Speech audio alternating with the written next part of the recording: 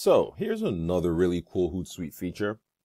And what this lets you do is it lets you export your scheduled content. And we're talking about content that you've scheduled through Hootsuite for the past 3 months to any channel. You can pretty much go into Hootsuite, retrieve that content, download it on a spreadsheet, and pretty much post it again, which I just think is phenomenal. And not just scheduled content that you've scheduled for the past, but scheduled content that's for the future.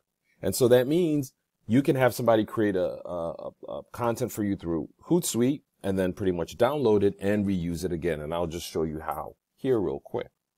And of course, you go into your Hootsuite dashboard, and under your publisher tab, here you have your publisher, your planner, your content, and promote. And of course, you're going to go under content because we're dealing with content here. And on the left here, you have draft, scheduled, past scheduled, require approval, expired, rejected. We're going to past scheduled. So I just want to make sure you see all this over here. And for us, what we want to do is go to filter our content over here. As you can see through that arrow, you filter what channel you want. And over here, we have filtered BizCrown Media for the past 3 months, which is just phenomenal. And as you can see, that's all of it right there. And what's so cool is you can just select exactly what you want. So if there's some content here that is just not everlasting content that you want to post again, you don't need to check it.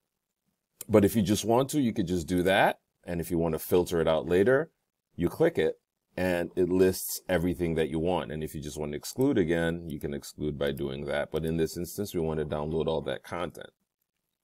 And again, this is absolutely cool. So now we have selected and we will export. And these are all the formats you can export to. Now, keep in mind, again, these are formats that you can use again in Hootsuite. So automatically you could just go in, which is so cool. Automatically you could just go in and then download this content and upload it again using the bulk composer over here through Hootsuite. And there's another video about that on this channel. So if you're looking to know how you can bulk upload a lot of posts by using a downloaded spreadsheet just to make life easier, you can view that video. So here we go. We are going to download it right here. And we like to use the month, day, year format.